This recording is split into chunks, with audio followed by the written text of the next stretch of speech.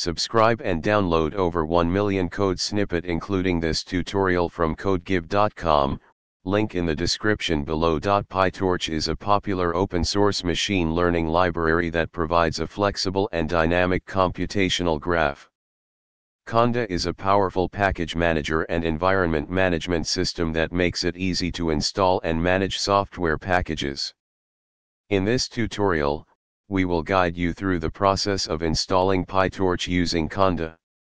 If you haven't installed Conda yet, you can download and install mini-Conda, a minimal Conda installer, from the official website, https://docs.conda.io/n/latest/miniconda.html. Follow the installation instructions for your operating system.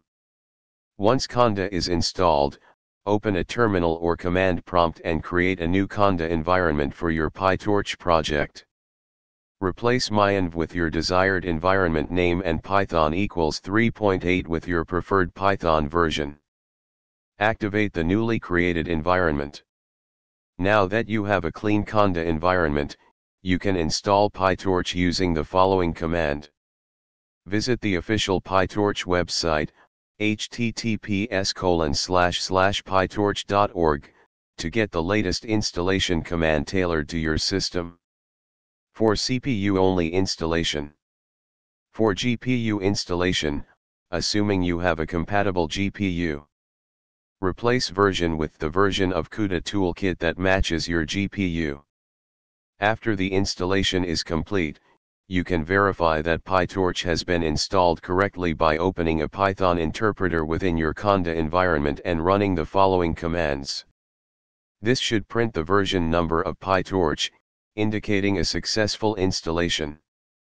Congratulations! You have successfully installed PyTorch using Conda. You can now start building and experimenting with deep learning models using this powerful library. Remember to activate your Conda environment every time you work on your PyTorch project. Happy coding! ChatGPT